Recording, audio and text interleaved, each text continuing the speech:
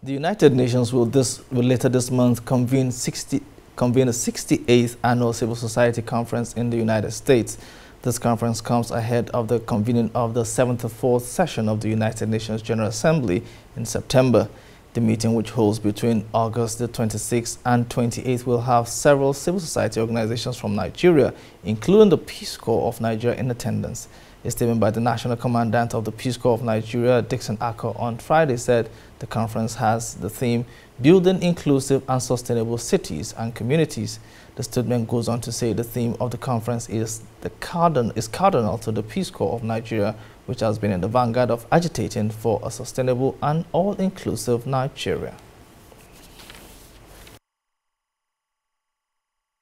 Bringing news from the foreign scene after this break. Stay with us.